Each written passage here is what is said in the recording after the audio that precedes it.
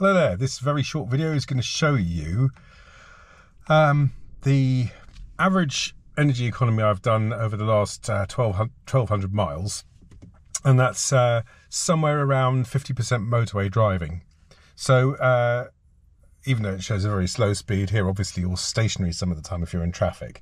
That's a mix of motorway driving, about 500 or 600 miles off.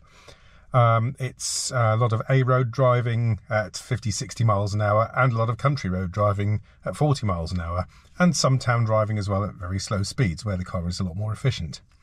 So that's from December until middle of April.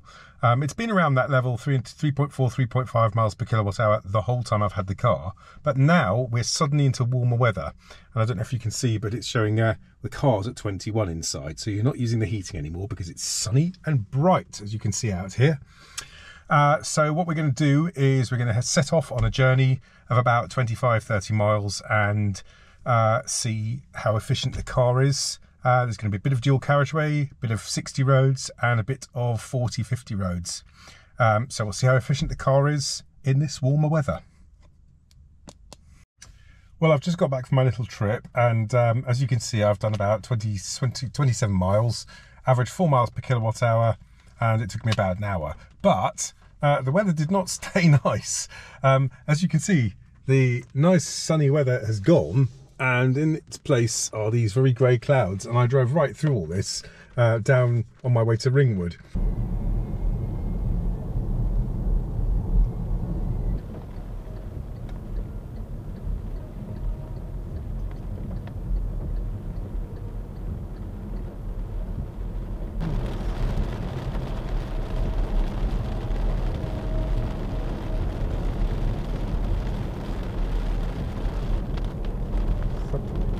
So it was horrendous, heavy rain, clouds of spray. I had to have the air conditioning on, the demister on, and the climate. But even so, we managed to do 4 miles per kilowatt hour, which is significantly better than the long-term average, which is, oh, it's gone up to 3.6. There you go. Summer is definitely coming, and it was 3.5 when I set off over 1,200 miles. So we're getting there.